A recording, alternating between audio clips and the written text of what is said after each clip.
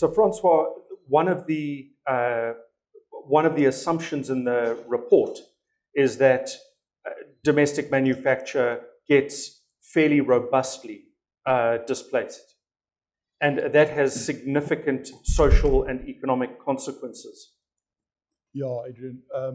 What we've tried to do in the report is find a balance between sketching a scenario that would measure the impact if we have imports starting to substitute domestic cement production.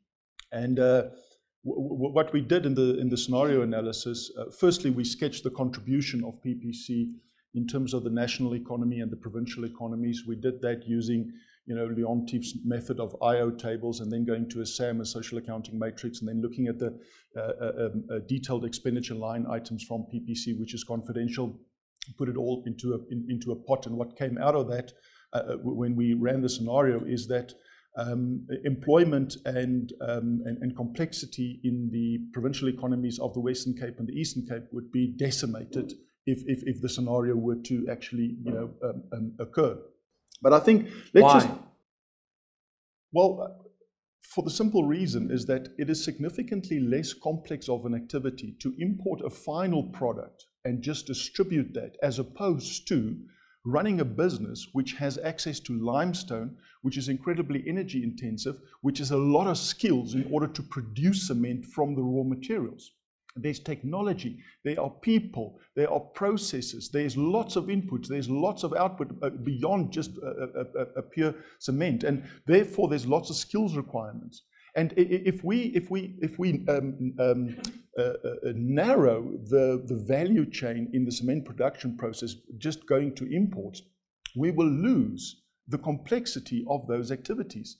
We know that this matters to economic growth because we know from the literature that there's very good empirical evidence that talks about the more diverse of skill sets that we have in a country, the greater our ability is to produce higher levels of complex products and services.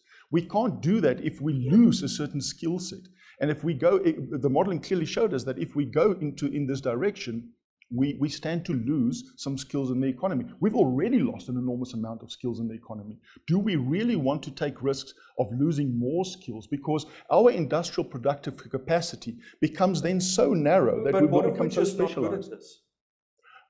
Hang on a second. But we are good at this. And we are very good at this. What does it take to make cement, and why are we here today? We're here because the cement industry has been decimated from both sides, from the supply side and from the demand side. From the supply side, two things are required to make cement. It's limestone and electricity. We still have limestone left. Do we spend in South Africa? Yes, we spend. What do we spend on? We're not building things, but we're paying salaries.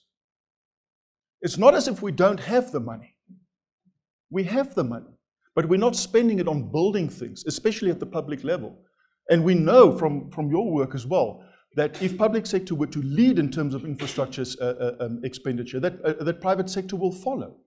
But we need to create the correct environment, a conducive environment that allows producers to produce and to trade across borders in a competitive way.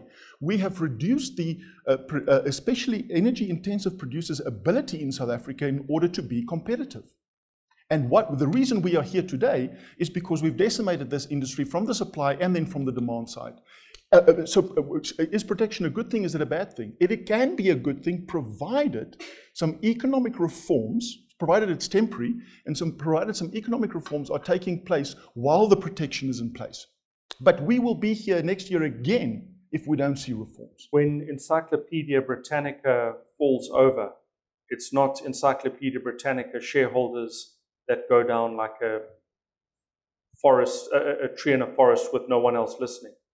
It takes all of the undergrowth and neighboring trees with it. It's the printers, the binders, the editors, the gold foil on the spine, that goes too. And that's my understanding is that's what a social accounting matrix measures. I don't know how long the value chain is of the Britannica encyclopedias, but what we have established, the value chain for producing cement in South Africa is very long. And because it's very long and it's very capital intensive, the multiplier effect is very high. And because it's very high, if you start to fiddle with this industry, the ripple effect throughout the economy, at the direct, at the indirect, and at the induced level, will be severe. At an economic level, and more so at the socio-economic level, especially in areas which cannot afford it. And what this point you make about multipliers shouldn't be lost, because that multiplier is in the order of 7 times, which makes it not just a high impact, but one of the highest impact multipliers. And there's always great conversation and debate about the level of a multiplier. We shouldn't be too concerned whether the multiplier is high, very high, medium, or low. That's really not the idea here.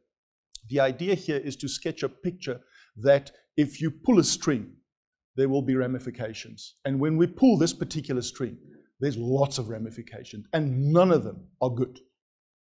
So, and why are the multipliers so high for this industry? Because it's very capital intensive, it's skills intensive, it's labor intensive, and PPC is so well embedded into the South African economy at such a wide variety of levels and industries that if we were to start fiddling with their ability to exist, and I shouldn't, we did this study on one company, but this is true for the industry, I should rather say. If we fiddle with this, the dominoes, there will be lots of dominoes that fall for a very long time, and we can't afford the dominoes to fall, Adrian.